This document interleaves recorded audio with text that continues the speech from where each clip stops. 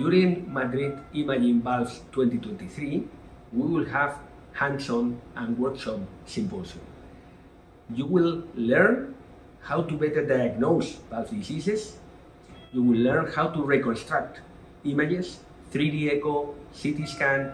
You will also learn inside the cath lab how to work with invasive cardiologists, and this is via hands-on with excellent teachers.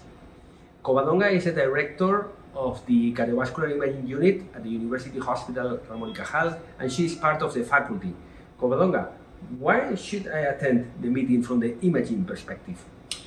I think the meeting is going to be a unique opportunity, not only because of the issues that are going to be covered along the days of the Congress, just scientific sessions and hands-on, but also because you'll have the opportunity to have the best faculty explaining to you all the tips and tricks regarding valvular heart disease diagnosis and management.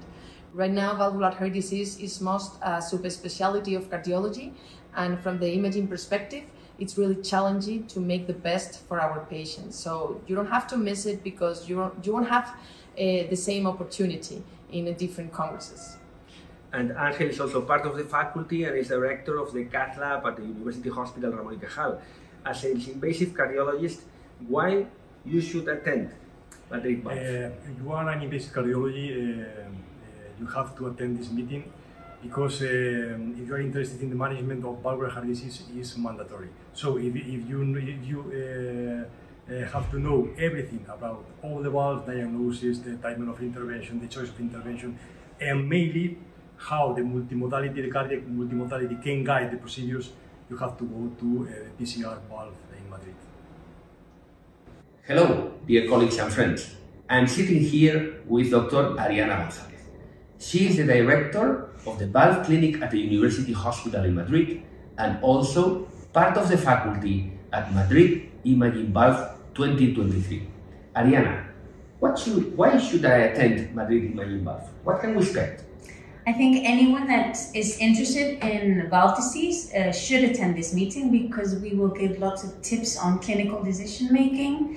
We will show you all the different diagnostic tools we currently have, and all the possible therapeutic treatment options. And for sure it will be very interesting, lots of experts, lots of information, and lots of learning. Excellent.